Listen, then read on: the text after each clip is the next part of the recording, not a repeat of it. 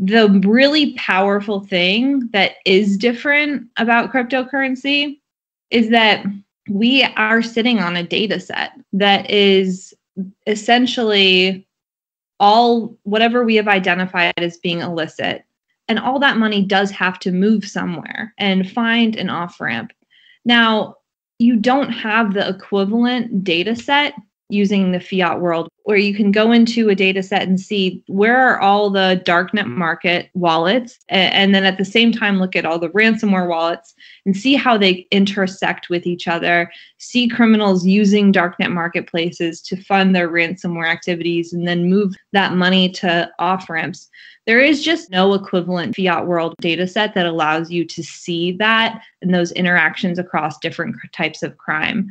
And so this is unique in that we have our eyes on all of the what we are calling crypto native types of crime.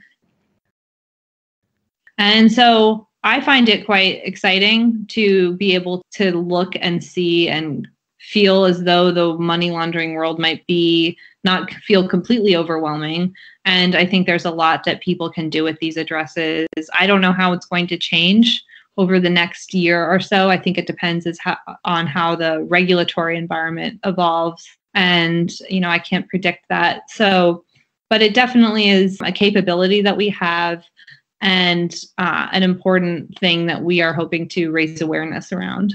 Thank you very much, Kim, for your insights today. And if I take a step back and look at the overall number again, the 10 billion number of transactions associated with illicit activity, and just superficially, I would say, this is a fraction compared to what we see in today's financial system, which is difficult to put a finger on, but some have put an estimate that 2 to 5% of global GDP, or close to between 800 million to $2 trillion.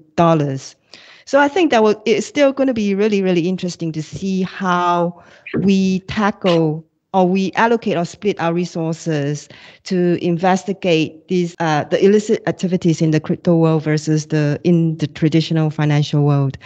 So thank you again for your insights today, Kim. Yeah, thank you. Thank you so much for having me.